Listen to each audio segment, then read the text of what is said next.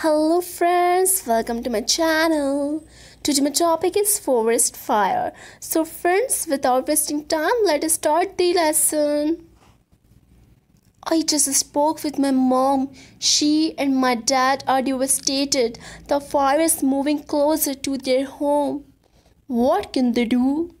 The firefighters say there is nothing they can do at this point.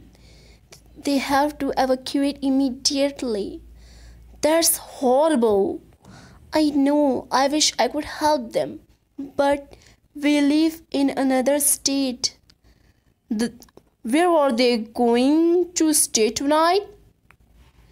They're going to stay with my sister until they find another place to live. Why don't they stay with us too? They can come here after things settle down. That might be a good idea. Maybe being away from there will help them forget about all of this. Well, they will never forget, but hopefully they will be able to move on. Bob, I'm so sad. That was my childhood home.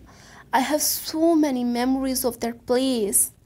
I'm sorry. I know this must be very difficult for you and your parents. Thanks. My sister too. She and I grew up in that house. My parents lived there for 40 years. I can't believe a wildfire can destroy everything so quickly. It's just terrible. They're going to lose everything.